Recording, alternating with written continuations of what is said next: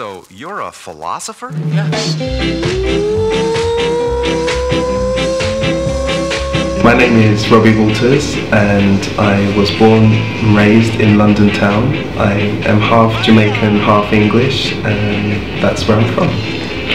Wadada started as an idea of designing t-shirts and just printing them and seeing where it goes.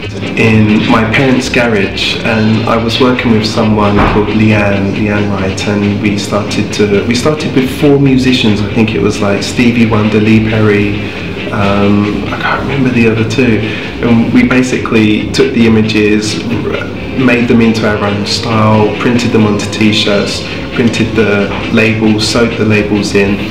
My influences on the t-shirts mostly come from West Indian culture, which is also influenced from African culture, but fusing that and mixing that with English culture. So it's a mix between mostly Jamaican and English. Use things that are referenced in reggae, like the lion, and also coming back more into the English side of things, I've designed a rainbow patch, which is going to be more a logo that's going to be referenced on the shirt, which is more like a polo or more traditional English, like when you're riding a horse and things like that. So.